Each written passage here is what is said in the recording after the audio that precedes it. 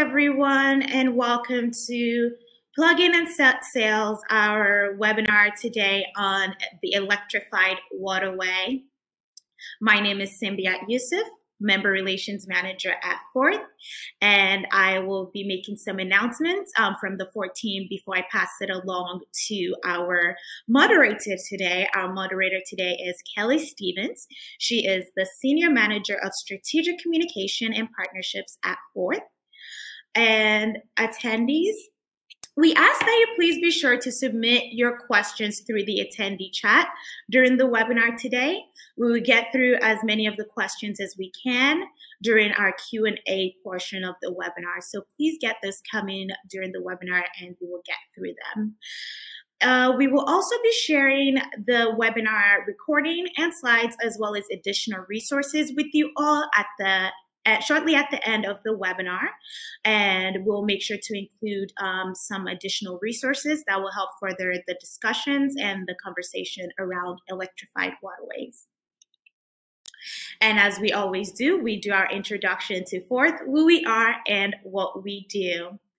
Forth is a nonprofit trade association advocating for smart transportation. We work in 4 main focus areas, which are industry development, demonstration project, policy advocacy, and consumer engagement. And through all of these efforts, we aim to advance smart, clean transportation in an equitable manner for all. And our work would not be possible without the support of our members. We want to say thank you to our members and sponsors for making these webinars and the Forth work possible. If your organization is interested in visibility on the webinars or supporting the Forth mission by joining as a member, please feel free to reach out to myself, Simbiat Yusuf. My email is on the slide. I will also be the person sending all of you all the webinar recaps, so you can contact me that way as well, and we would love to get the conversation started on membership and support. And as you know, Roadmap is coming to you all June 14th through the 16th, but we want you all to save on registration. Early adopter registration rates will end, and the prices will go up on April 1st. It's not an April Fool's joke. The prices will be going up on April 1st, 2021. Please register and save now. If you have any information or if you need any information, want to learn more about what's to come for Roadmap 2021, please feel free to go to our website, roadmapfort.org. If you are interested, if your organization is interested or your company is interested in sponsoring the conference as well, please reach out to Ashley Duplanty, Forth's International Marketing Manager. And we will also be announcing the Roadmap program shortly as well. So many more information to come from that. And with that, I will pass it along to our moderator today, Kelly Stevens. Kelly. Hello, everyone. I'm Kelly, and as a boater and water lover myself, I'm thrilled to be here with all of you and our 2 great panelists to talk about electrified waterways.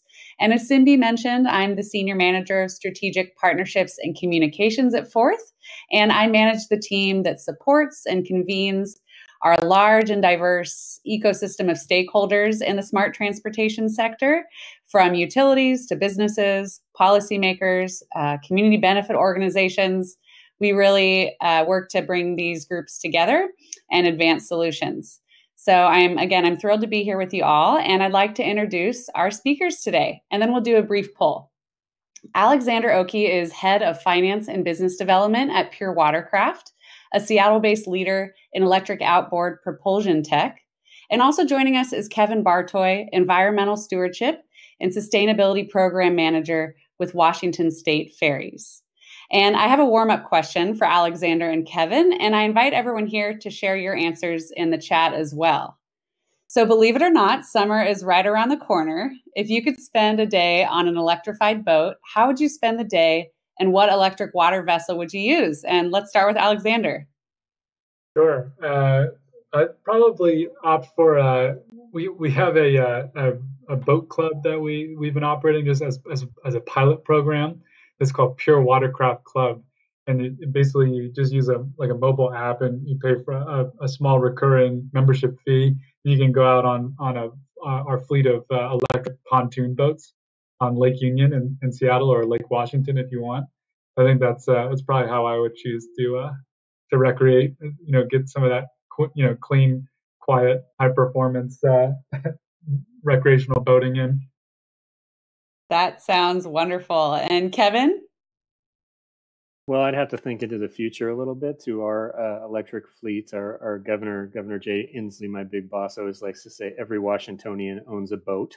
So I would love to be plying the waters, perhaps up in the San Juans or on our Bremerton to Seattle route with wonderful views of Mount Rainier there on a electric ferry. But hearing Alexander's vessels and their project there, I might also want to jump on there and do some crabbing on an electric boat. That sounds good. Well, when it's safe to do so, I may have to be a stowaway with you both. That sounds like an amazing way to spend a day.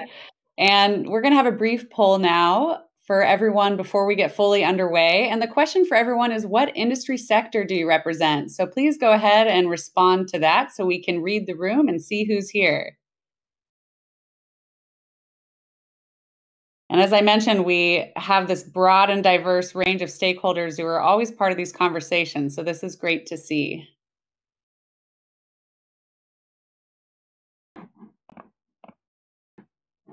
All right. So let's go ahead and close the poll.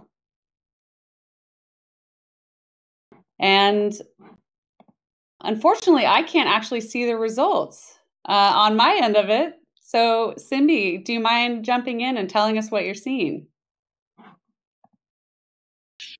Yes, it looks like we have a lot of utility representation and non-government government representation, as well as some others. And I see the chat, we have some chats coming in: electric utility, battery, providential government coming in as well. That's great. And it's really interesting because Alexander and Kevin both represent different areas and industries of the electrified waterways. Goodness.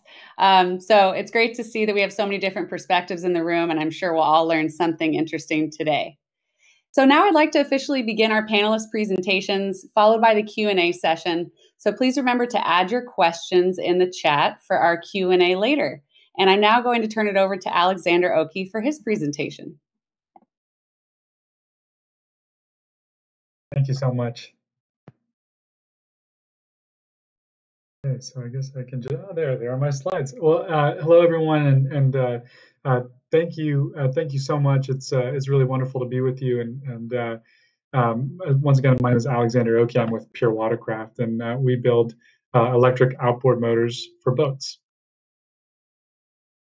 So at a high-level view, what is it that Pure Watercraft is doing? We build a powertrain platform right now that is capable of replacing up to 50 horsepower gas outboards, which we hope will be category-defining technology that allow us to lead to a brand new era of boating that will transition the $50 billion global boating industry to a better, more enjoyable, more convenient, zero maintenance future. And you'll note that we have, as part of our company, sort of a big focus on efficiency. It's what confers such high performance to our end users and great value at the end of the day. But that also stems to the channel and the way that we actually will deliver and serve our customers. So we're moving to production for our first product, which is, again, replaces up to 50 horse gas outboards in the summer of 2021, based out of our facility, our headquarters in Seattle. And we're going to be delivering these systems through a direct-to-consumer sales channel. Take a step back, and maybe it's worth understanding a little bit about why we do what we do and what's really motivated this team. So Pure Watercraft was founded really by a group of folks that took a lot of inspiration by some of the technological advances we were seeing back in the in 2008 with when Tesla came out with the Roadster, and took a lot of inspiration from the fact that these electric vehicles were able to go 120 miles an hour on a freeway, and we thought, well, why can't we be doing that with boating and recreational boats specifically? Of course, realized that no one was actually doing it, so that was sort of the genesis of Pure Watercraft. We decided to take a clean sheet approach to build the best way to power a vessel, and it turns out that that best way is to use electric propulsion technology. And so our mission at Pure Watercraft is to build the technologies that enable a revolutionary era of boating that's more enjoyable, accessible, and environmentally friendly for everyone. When we initially started, Pure Watercraft was founded in 2011. Our first product was actually to electrify a stern drive, so a 21-foot Cobalt runabout, which many of you may be familiar with the Cobalt brand. So we thought at the time, looking around at the waterways in the Pacific Northwest, everyone's got a Cobalt runabout. That's the only type of boat there is one of these kind of stern drive, open bow boats, 21 foot or so. It turns out, if you look at this chart, we're pretty wrong.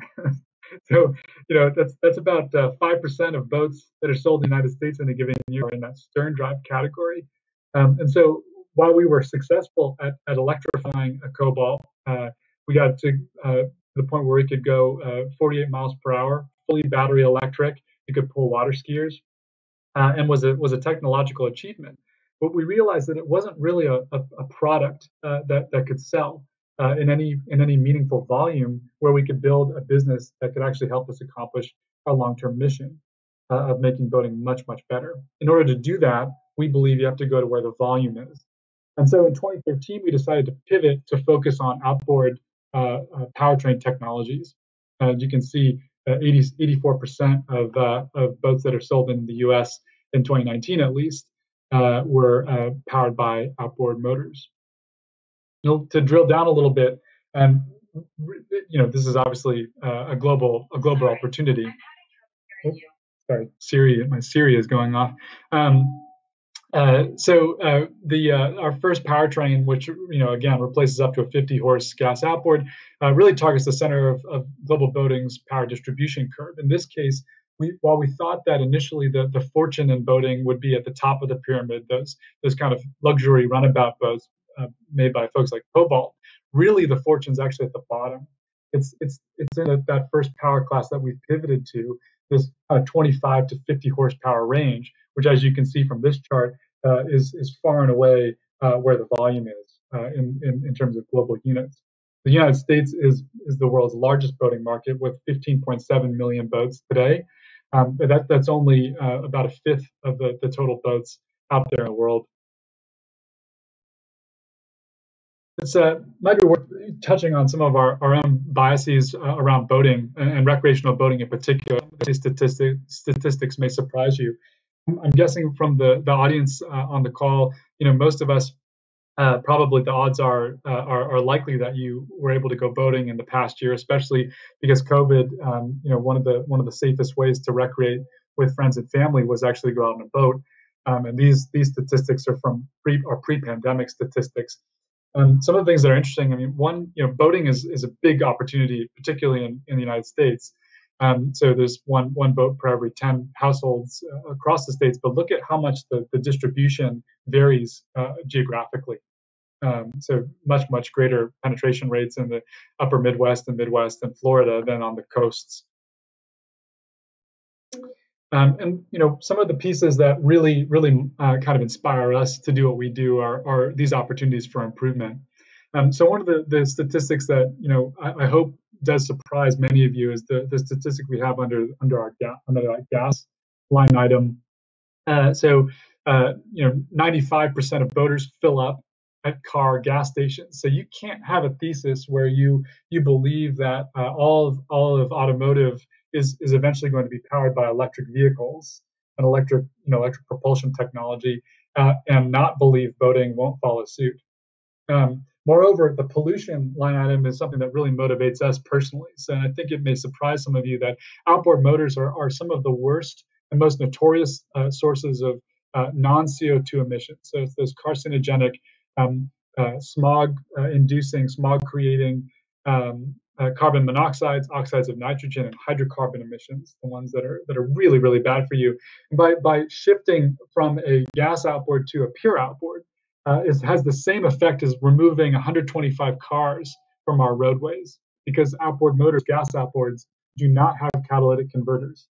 And so there was just about 8 million tons of CO2 emissions from the carbon dioxide emissions side, 8 million tons generated from recreational boats in 2017 alone, which is the same amount of CO2 emissions that came from all of the buses in the United States of America.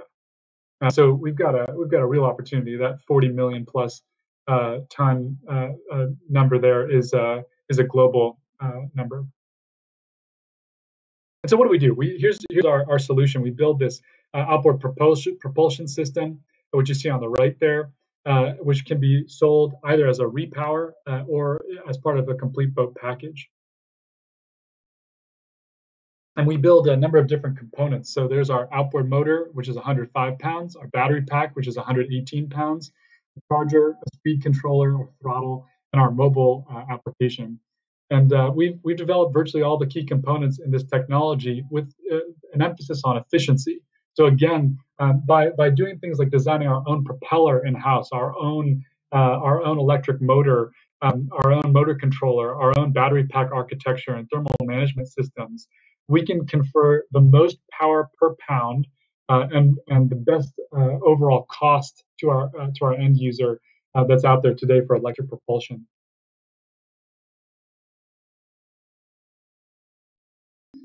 I will talk briefly about the battery pack technology. So the battery pack in electric vehicles, this is where half of the cost and complexity are in any vehicle or vessel that you might see. And our battery pack technology, we think, can hold its own against some of the best and brightest in EVs. We've got energy density in line with that of the Tesla Model 3 pack, despite being 1/9 the size. And our active thermal management in our battery pack can provide actually better cooling than that of the Model 3 battery pack, because the cooling needs in boating are much greater than those of a car, because when the power that a boat requires to go at top speed when it's fighting the wetted surface area are much greater than the energy that a car requires to go at freeway speeds when they're just trying to overcome air resistance. A brief slide on range. One of the nice things about our battery pack is it's modular, so it's very simple to just add a second battery pack, and you just use one cable to sort of daisy chain up to 10 minutes together. You can see a few different common applications here, but basically most of our customers are great with just 2 battery packs, and charging is very simple. So the nice thing is we don't have to spend a lot of money on these big charging networks like you might see in over the road, because most cars typically go from point A to point B, but most boats just go from point A and then they return back to the place from where they were launching. When you get home, again, most boats are refueled at automotive gas stations. So when you get home to your garage and you've trailered your boat, you're able to recharge from half to full in as little as 90 minutes if you're using 220 volt, or overnight if you're using a standard household outlet.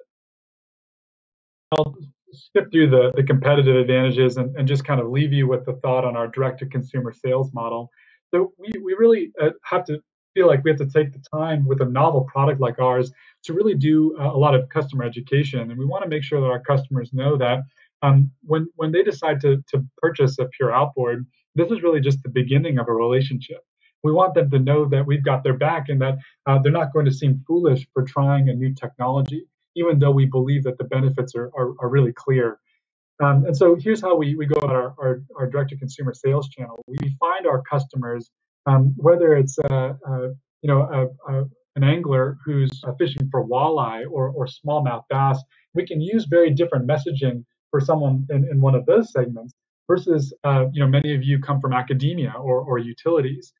We use different sales ambassadors and even different lead generation techniques, so that we're really trying to meet our customers and address the problems that they face uniquely to their segment.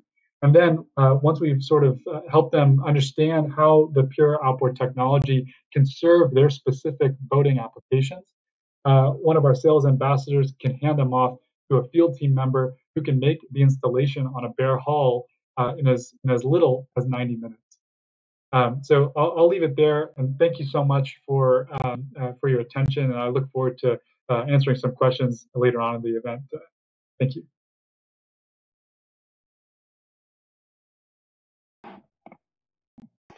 Thank you, Alexander. It's great to learn about the growth of the industry and technology as part of this blue economy. And I have to say, I'm excited about the future, hopefully a very near future, of pulling up to marinas with electric charging infrastructure for these boats and this technology.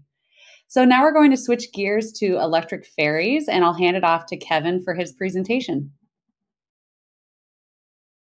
Great, thank you. And thanks to Forth for putting this together. We love a chance to get out and talk about our efforts that are currently underway at Washington State Ferries. We're very excited about it. I think we'll definitely be a leader here in the United States and globally as well. So let's see, my slides are not. Let me see all the things. Here we go. Perfect.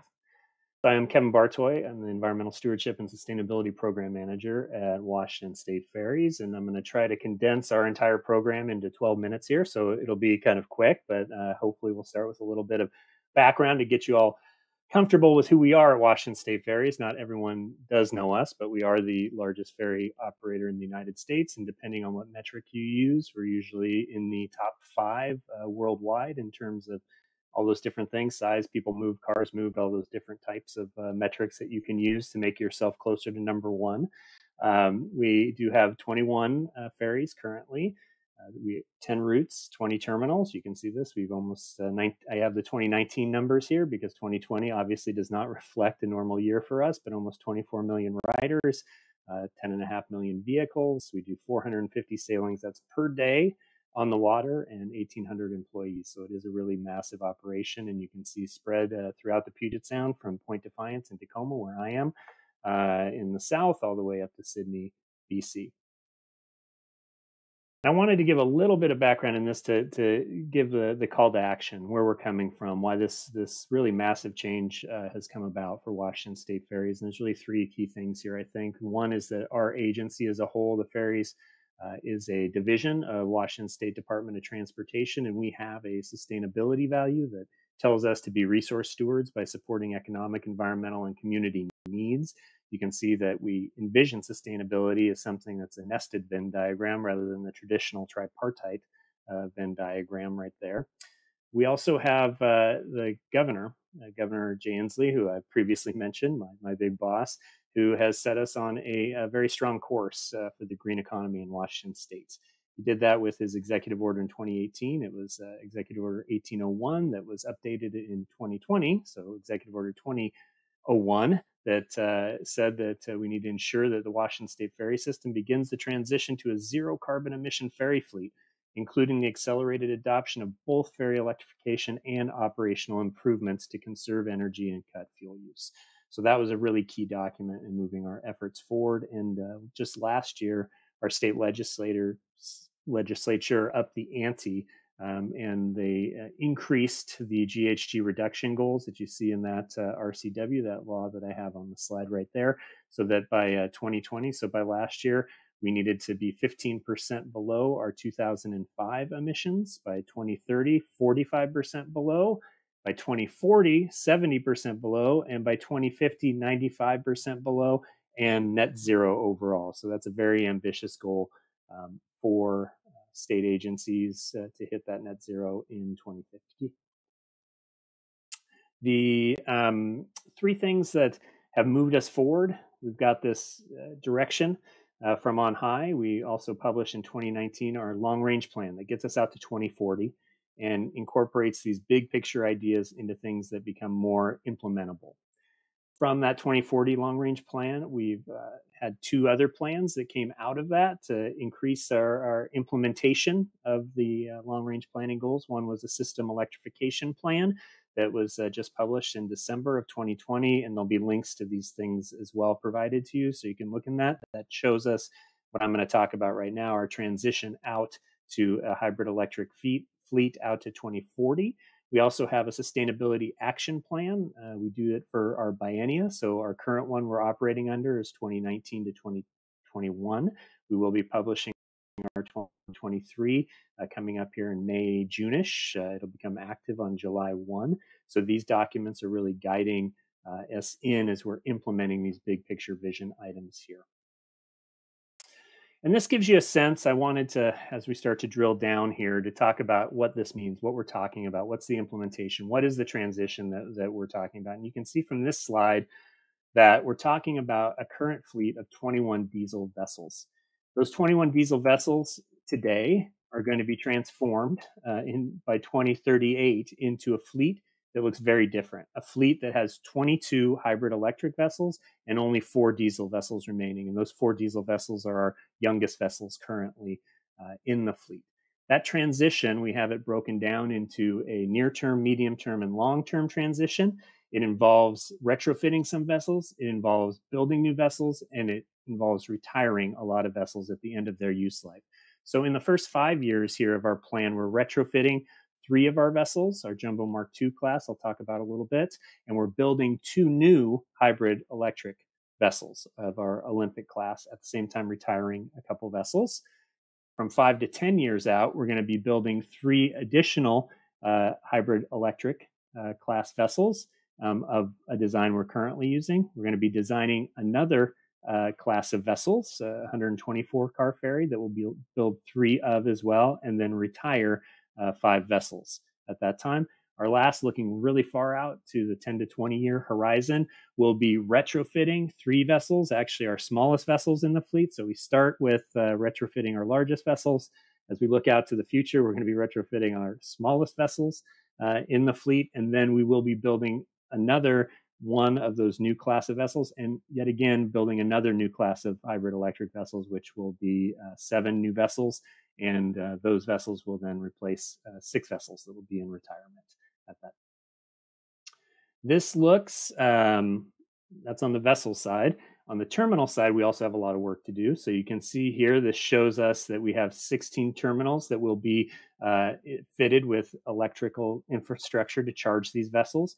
We're going to be working with 5 different utilities listed here across our entire system. So there's lots of challenges that are posed by that.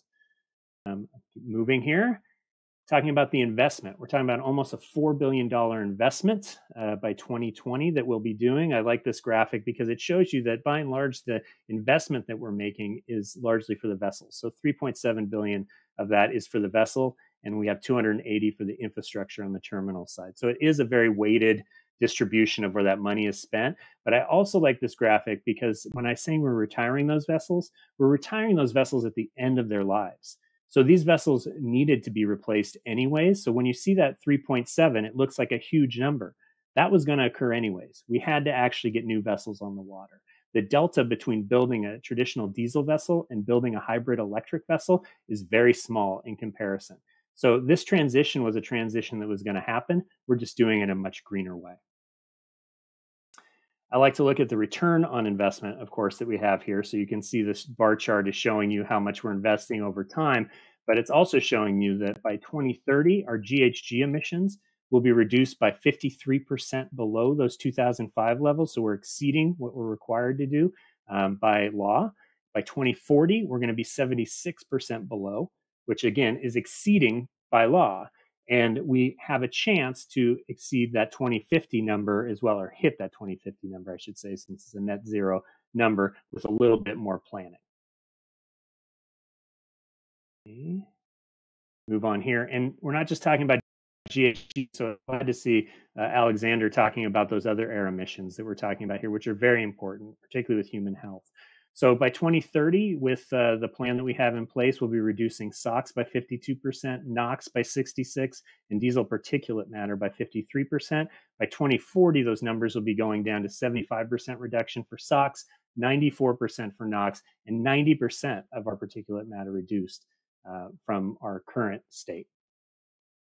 Really quickly, as I'm running out of time, I'm going to give you a little brief overview of what's going on right now. So these are Jumbo Mark IIs. These are our largest vessels. If you've ridden our Seattle to Bainbridge route, perhaps Edmonds to Kingston, you've probably ridden one of these vessels. These are up for their propulsion renewal. They're going to go into dry dock anyway. We've timed it very well to be able to take the opportunity to hybridize these vessels. Right now they have 4 diesel locomotive engines that power these. We're taking 2 of those out, replacing those 2 with battery banks, getting these vessels on the water in a hybrid mode. These vessels, 3 of these vessels there are out there that we will be hybridizing out of the 21 vessel fleet. Those 3 vessels represent almost a quarter of our fuel we spend each year. So this is the biggest bang for the buck. It's going to end up saving us fuel costs. It's going to end up saving us costs. In the life cycle cost models that we've run, it looks like that's going to be a savings of up to $60 million. So this is a really good investment for the citizens of Washington State as well, not just being an environmental investment, but also being an economic benefit. We're also building the new vessel I told you, the hybrid electric Olympic class. So this is a vessel that we had a design for off the shelf, which we've changed around a little bit to make it a hybrid electric, and that was launched in 2019. The build was launched. We're about 70%, I think, on the design right now. This should be going to construction this year and launching our first brand new build hybrid electric vessels in the 23-24 range. Quickly giving you just a schematic of how this is going to work from the shore side. These are hybrid electric, so think about your plug-in Prius here. We do that to have safety on the water so that we always have, just in case we're not able to charge, we can have the diesel engines as a backup to give us power to those batteries. So this shows you, we go off the existing power grid, we go to our terminal, we try to build on existing infrastructure so that we're not increasing overwater coverage that way. It makes it cheaper for us. It also is more environmentally beneficial. And then we'll connect up to the vessel that way. This is a schematic of how that looks right there. We have actually an arm reaching out to the plug there on one of our wing walls. This is a design that turns kind of on the head, what you see in Scandinavia, which they have an arm reaching out to the ship. This was an innovative out-of-the-box thought that allows us to compensate for a lot of different tidal changes and structure of our vessels. And I just really quickly on the ending here, wrapping it up, just letting you know that this is a journey. We have this out to 2040. We're going to be planning it out to 2050. We're trying to hit all these big visionary goals, and we will hit them. It is a journey. I put this up here because this is our new Mukilteo. If you've been to Mukilteo, Washington, we just opened this terminal in December. This was a terminal that was 20 years in the making and that we put on the landscape with a lot of work from the community, a lot of work with our tribes in the area to put a model building that has solar across it. It's actually producing energy right now. It's catching rain, using that rain. It's treating stormwater through porous pavement. I mean, this is a state-of-the-art green facility. It took us time to do it, but we've really charted a course for the future at Washington State Ferries. This one on the shore side, like I've been talking about, we're going to be doing that on the water really soon. And with that, I look forward to questions. Thank you so much, Kevin. It's really incredible to hear that you're coordinating with the government and communities. And I think you said 5 different utilities on the ferries and the terminals. That's definitely a feat. And it's also great to see the level of investment in Washington State in this electrification. So thank you very much. And we have quite a few great questions here. And again, if we don't get to your question in our conversation today, all the questions are going to be shared with our presenters after the webinar, and we'll make sure that we get responses to you if we didn't get to it. So I'm going to, while we're on the topic of ferries, and I'll, again, Kevin and Alexander represent, these are very different yet related areas of electrified waterways. So I'll probably bounce back and forth between you, and then we'll have a few that hopefully you can both comment on. So first, Kevin, I want to ask you, we have some questions around whether Washington State Ferries looked at fuel cell technology as well. This seems to be the route that many of the Nordic ferry systems are going. And so Christopher is curious about your thoughts on this technology. And related to that is also whether hydrogen and LNG were considered. So if you could comment on that. Yeah, I mean, we did have a LNG project about a decade ago. We were actually looking to transition over to LNG. That project was supposed to come out as a public-private partnership, and it never came to fruition. BC Ferries is doing a lot of work right now with LNG and electric bank, so a hybrid system using LNG as a power source. I think it was beneficial that our LNG didn't necessarily work out because it put us in a position to allow some of these technologies on the battery side to develop. And Scandinavia is a perfect example. These boats are already out on the water. I would say, so we're not a cutting edge anymore. This is not untested technology, but we are definitely on a leading edge. With that said, the battery technology, I'm not sure exactly on the fuel cell. And looking into that, the battery was something we definitely are looked into because we worked really closely with those operators in Scandinavia to see what was happening and what was emerging. So we really feel that this battery technology, at least for short sea shipping like we're in, is the future, and just everything has come into alignment on that front for us. Thank you. And we're going to stay on the topic of battery technology and fuel options. And Alexander, we have a question from Bill. How do we scale up beyond batteries to onboard energy stored as hydrogen and or NH3 with conversion to electricity via fuel cells? So again, this fuel cell question, and what's your vision for cruise ships while we're at it? Interesting. I'll take the questions in reverse order. With regard to cruise ships, we probably never go to such a large form. I think you can see from one of those early slides, we really try to focus where the most volume is in the marketplace. And so trying to decide on an outboard propulsion system was very attractive, given that over 80% of boats sold in really across the world are powered by outboard motors. That lets us focus our efforts on just developing the powertrain. What I didn't mention before, what may not be obvious to a lot of folks, is that outboard motors, boating in general, it's one of the only areas where there's this thriving market for powertrains, standalone powertrains that can be sold separate from a vehicle or vessel. And so that lets us really spend our time laser focused on only developing the core powertrain technology and letting other people think about the vessels themselves. And so that means that things like ferries, cruise ships, that are massive applications, or even vessels like larger sailboats or stern drives, it's technology we probably never decide to focus on in-house at Pure Watercraft. With regard to the question around fuel cell technology and hydrogen, the name of Pure Watercraft is intentionally Pure Watercraft, not electric boat company or a hydrogen boat company or something. We wanted to be sort of technology agnostic. And so someday it may very well be that we've got alternative fuel sources that we're using on board. But right now, the most efficient way that we can push a boat in a way that sort of meets our mission of also being conservation-minded and environmentally friendly and convenient for the end user. The best way for us to do that right now is to use lithium-ion battery technology and not fuel cells or hydrogen, because you lose so much efficiency as you're converting along the way, just with where the state of the art is on those technologies today. And if I could build on what Alexander just said on that, I think that it's a key point and kind of going back to the question that I just had as well, that where we are in the Pacific Northwest makes a very huge difference for us and our move to batteries. Because when we're looking at our sources of electricity, we do have, and I use green power in quotes here because it is hydroelectric, which does have its own issues.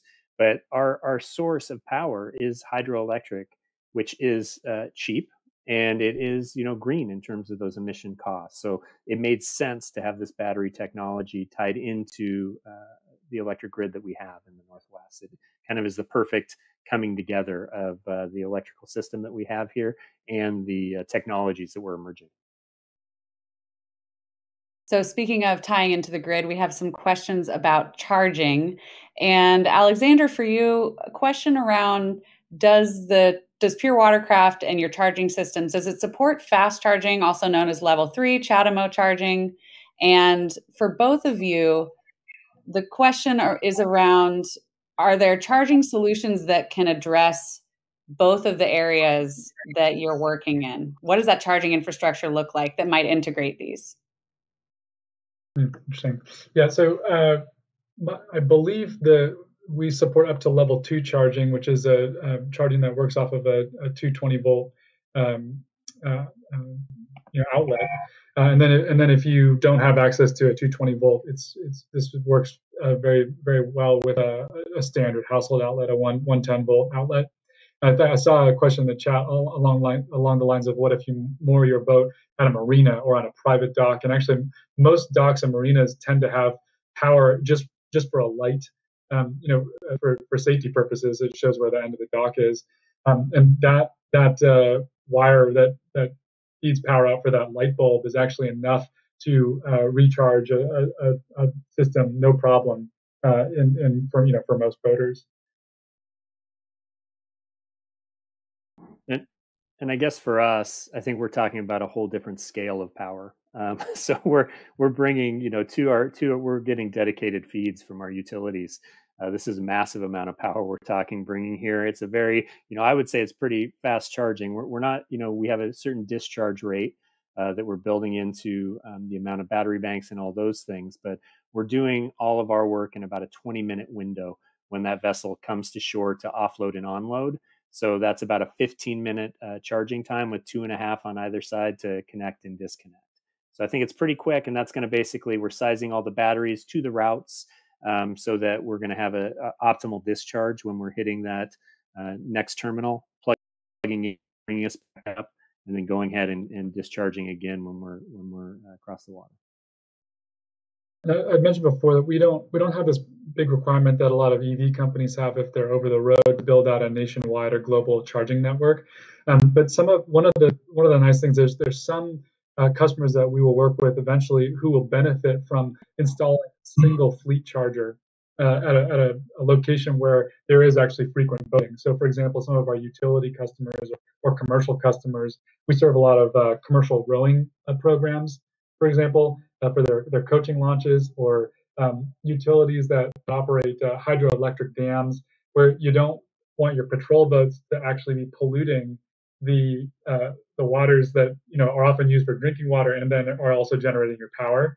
There's just, also you're in the power business, so it kind of seems like, why would you be going and buying fuel when you actually produce electricity for your business? But so they might want to install just a fleet charger, which can serve up to 4 boats per charger. Rental programs will also benefit from things like that. Thank you both.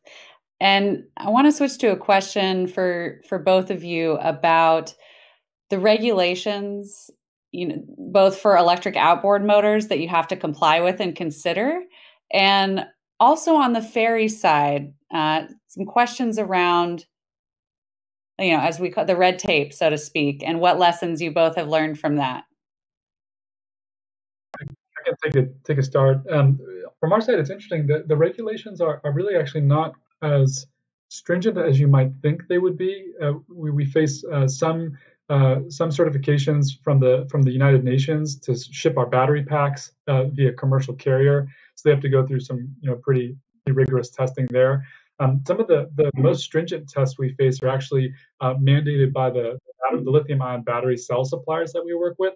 They want to make sure that the companies they're partnering with are designing systems that are very safe, so that it basically minimizes risk, of one of their products culpable in something that's, in a big bad news story, like what happened with the Samsung cell phones all those years ago with those cell phone fires. But for us, we really have sort of more of an internal rule around safety, and our own standards are very high. The standards are really, are these products safe enough that we would be okay with our kids out on board, or our friends and family out on board using them?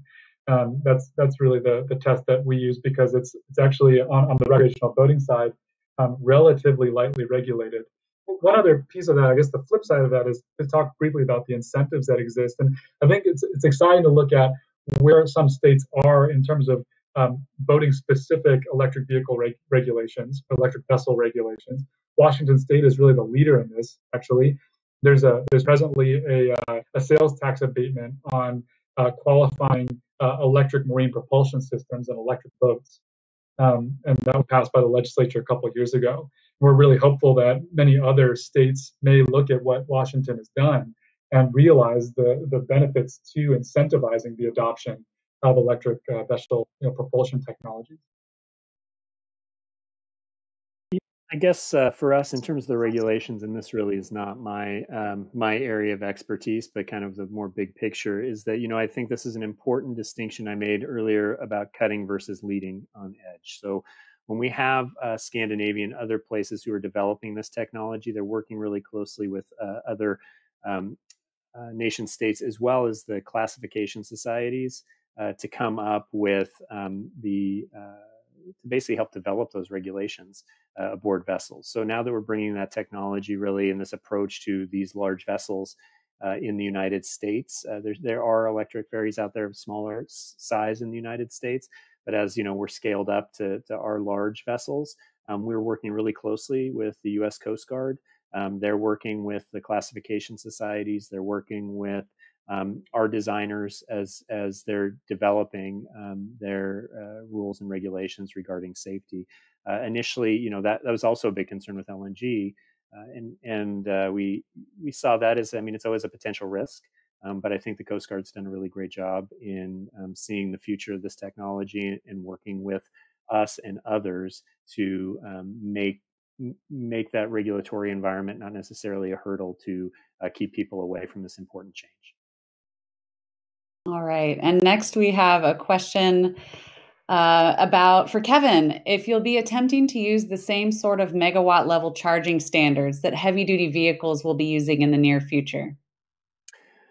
I'm not familiar with those. I know that we are talking a lot of megawatts. I'm not an electrical engineer, so it's always funny when I hear when I'm in these conversations, and they always get upset with me when I talk about our big extension cords and talk about it in those ways. I know that it's not that. I also know when we talk about megawatts, it seems, when someone says like 11 or 12, I'm always, 11 or 12, this doesn't sound like much. And then you say that to an electrical engineer and their eyes pop out of their heads at the amount of power we're talking about. So I don't know what's being used on the truck side. We really are having to build out our charging systems. Our connectors are going to be unique to our system, but they're going to be across the system so that we can move our boats between routes. So there'll be that interchangeability, but there is no off the shelf. This is one of the big challenges. There's really not an off the shelf technology that we could take and use for that charging infrastructure. Thank you. Alexander, there's a few questions for you about Pure Watercraft's boat systems, and I'm going to say a few of them. One is it possible to run 2 or 3 drives in parallel, supported by multiple battery packs? And then the second one is if the motors and batteries are water cooled. Oh, excellent. So I guess I'll start in reverse order again. The cooling, we've designed the entire system. So we tried to basically design all the required maintenance out of the system. So typical outboard motors, gas outboard motors are water cooled. They use a seawater loop or a freshwater loop if you're on a lake. And that's actually a source of really frequent maintenance, like support cases. You can get sediment that gets caught up in there, and then it doesn't. Your cooling loop is clogged, or it's a space where invasive species will often get lodged in there, and then that's how you get a lot of these invasive species moving from body of water to body of water. So we don't have one of those loops at all. Our outboard motor is entirely cooled. It's a closed loop system. We have a heat exchanger down below in line with our electric motor and our propeller. And then we use a water glycol mixture that's inside the outboard motor, which has a small expansion tank to handle the seasonal changes in pressure. So you never have to top off your fluids. On the battery pack side, it's a heat exchanger that's fully contained in the battery pack. So we use it's a liquid to air heat exchanger. But the whole point of that was we wanted to be able to be hull agnostic or vessel agnostic. So it's a drop-in replacement, and we didn't want to have to retrofit the hulls in any way, and so that's why we chose to do it in that manner. And then the other question was around, can you use multiple outboards? Yes, technically you can outfit a vessel with multiple pure outboards. These are, again, 50 horse equivalent systems and multiple modular battery packs of ours. That technically works. If it's my boat, I'm probably not doing that, because the benefits that you get, the incremental kind of top speed is really quite negligible, but you're doubling the cost. You're paying for twice as much hardware. So, hey, if you want to do that, great for you. And I guess we'll support it, but I'm probably not making that choice myself. You might want to wait until our next product line, right? We'll just keep doing higher and higher horsepower as the battery technology continues.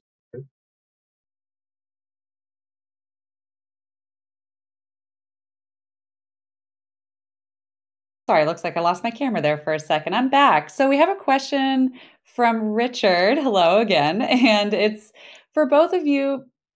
Apart from recreational boating and passenger ferries, do these ideas and technologies scale to barges, container ships, these mega boats? Could you both comment on that? Maybe starting with Kevin?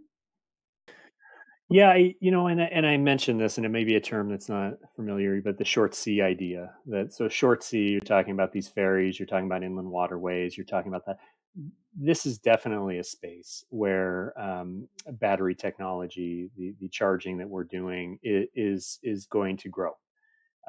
This is happening with tug and tow. This is going to expand wherever you have a chance where you can home port. Easily for us. We're charging basically whenever we unload and offload. So wherever you have that opportunity, and for us in the Pacific Northwest, with the source of power that we have, this is definitely going to grow. I think one of the big challenges, though, for the maritime industry in general is when you start talking about that long haul, when you start talking about that the open seas. It's a huge challenge. It still is. I think not enough people. I only really got involved in the maritime maybe 5, 6, 7 years ago with my work at ferries. Not a lot of people know how much we're on those large ships that are bringing our goods. You look around your house, you probably have most of your house has been brought over by ship. It's not coming by plane. It's not magically coming by any other means. It's coming by those big shipping containers we see. So this is a major opportunity and a major challenge. I think that the European community is going to start investing heavily in R&D on that front. I think there are many different possible solutions. Hydrogen, I've heard, ammonia. I mean, there's just a plethora of things that are being looked at right now. Even wind generation is being looked at now. So there's lots of different things that are being looked at. It is, I would say, probably the number one issue right now for the maritime is figuring out that long haul, that open sea. For the short sea, I think we have a solution. And I think what we need is the investment right now. And I think we can get that done. Thank you. Alexander, do you want to comment? Briefly, our technology is probably not as extensible to those larger applications like a barge. And so I think Ken speaks to it eloquently. Where I think we see some of our technology, I guess one way to think about where we could bring this tech to bear to sort of expand the scope of applications that we could power. The best way to think about it is we're very good at powering weight-sensitive applications.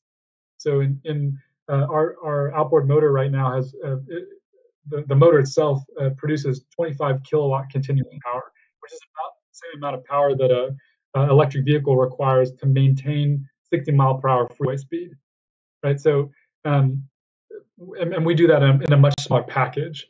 So where you need great power density or great energy density, and a little hint might be like there are some other applications on the water for personal recreation, or on the snow for personal recreation, or on trails and off-road that certainly fall into that bucket of being really kind of have a high power density requirement, really benefit from technology that can do that. Those are the kinds of things that we might think about and how we can kind of extend the benefits of electric propulsion to help accelerate this kind of clean mobility shift. That's great. Thank you both. So I think we have time for one more question, and I'm hoping that you can both help us wrap up the Q&A by answering, just maybe recapping some of the prime lessons learned. Both of you are located in the Pacific Northwest with bountiful hydropower and some of these other contexts that you mentioned that are really conducive to what you're both up to. Can you share some lessons learned for those here who may be elsewhere in very different contexts for the work? I'm thinking myself of having lived in New Orleans with a very strong waterway culture, for both of your technologies, ferry and boat. So yeah, could you finish us with finish this out with some lessons learned for people elsewhere?